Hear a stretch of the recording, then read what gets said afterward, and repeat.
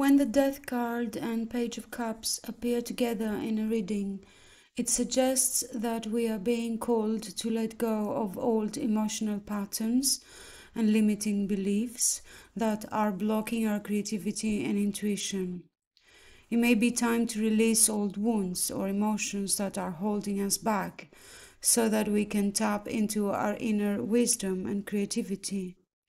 This combination can also represent a new emotional chapter in our lives that is about to begin.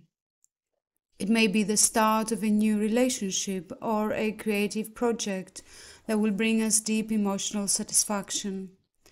On a deeper level, the Death and Page of Cups combination can represent a spiritual awakening or transformation that is necessary for our evolution.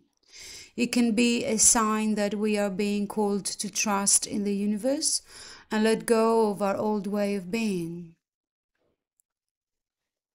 In conclusion, the Death and Page of Cups combination represents a powerful message of transformation and new beginnings.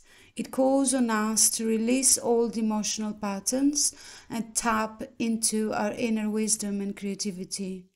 While this combination may be challenging at first, it ultimately offers a message of hope and renewal. By embracing the energy of these two cards, we can move forward with courage and trust that we are exactly where we are meant to be.